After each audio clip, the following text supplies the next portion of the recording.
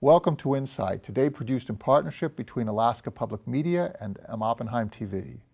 Today we're chatting with Polly Carr, Executive Director at the Alaska Center for the Environment and the Executive Director at Alaska Conservation Voters. Polly has generously agreed to share some of her experience with us. I'd like to thank you, Polly, for joining us today. Thank you so much for having me. So these two organizations are fascinating. They're two sides of a single coin. It is about conservation. On the one hand, you have an organization, a C4, that is allowed to engage in certain advocacy activities. That's the Alaska Conservation Voters.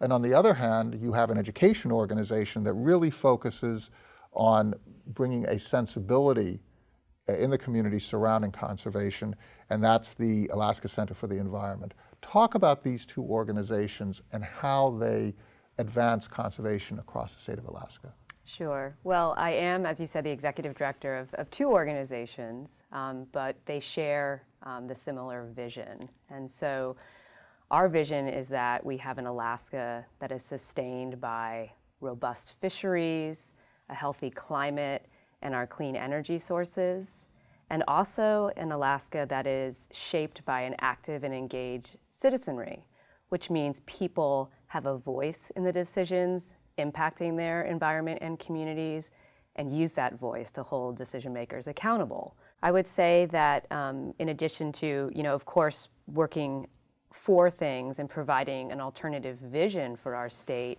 yes, we have to always work on protecting the resources that make those communities sustainable. And so we do work to protect salmon and salmon habitat, for example, against extractive, short-sighted coal mining.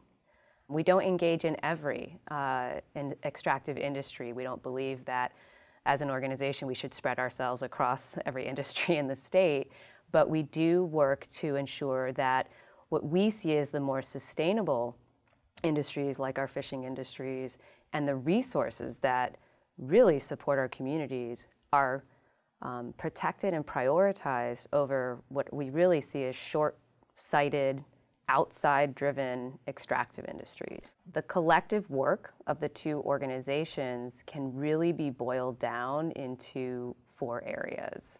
We educate. We educate children, we expose young people to the outdoors, we cultivate future leaders, including high school students who are learning how to be advocates. We advocate. We work with everyday Alaskans around the state to speak up for issues that they care about, and we elect leaders who will champion those issues, and we hold them accountable. You talk about cultivating future leaders. Describe how you go about cultivating these leaders in a way that also connects to your advocacy work. Great.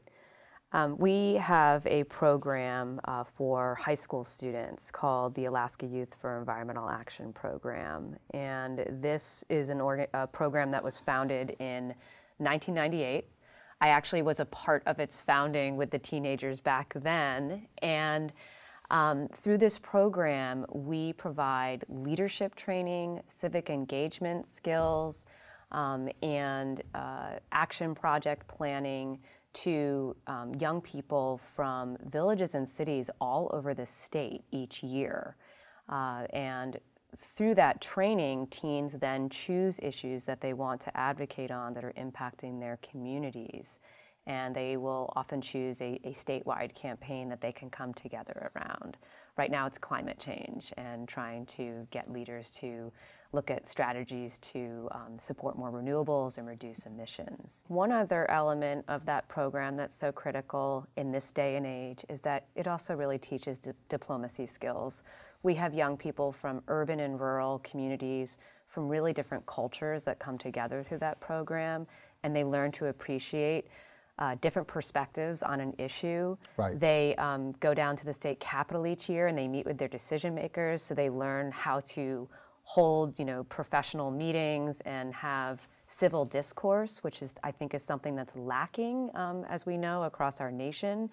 And so it really is about building these holistic leaders, and whether they continue on in the conservation movement or whether they go into some other field, they've got that skill set and they're going to be effective advocates into the future. What is the size of the organization? What's your budget?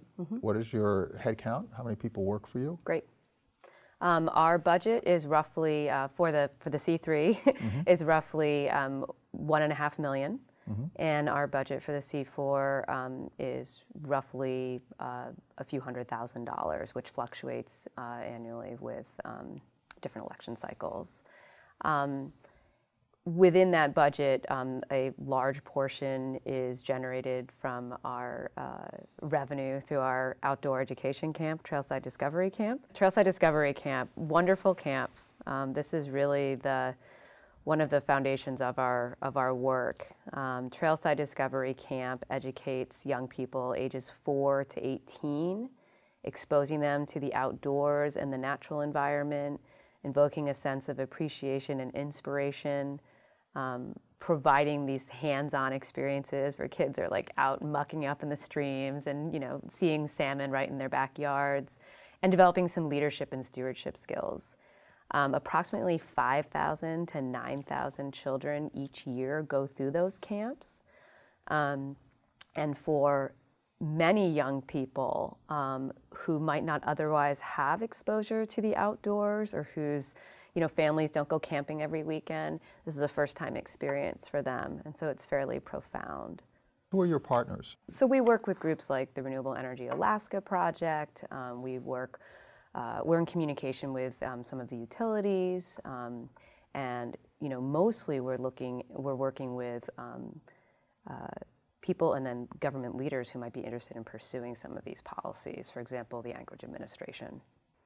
So if you were to sketch some of the other changes that you'd like to bring to the organization over the next 3 to 5 years, what would those be? Well, we started this conversation talking about the two organizations, and one of the areas that we think that we can grow and really strengthen in Alaska is building up that advocacy to get more leaders into office that will be able to support these issues. And so we will be looking to grow that presence in the state because we believe that there are so many Alaskans out there that care about these issues and want to see their communities sustainable. They want clean water. They want their salmon prioritized over short-sighted development. Right. They want, jobs for their children that are in their communities. And so we need more people like that to be speaking up, and we need to get more of these leaders in place and to hold more of these leaders accountable. And we're also going to be looking at, bringing the work that we do among these two organizations closer in alignment in terms of our advocacy and our elections work, really kind of bringing that under a more unified identity going forward.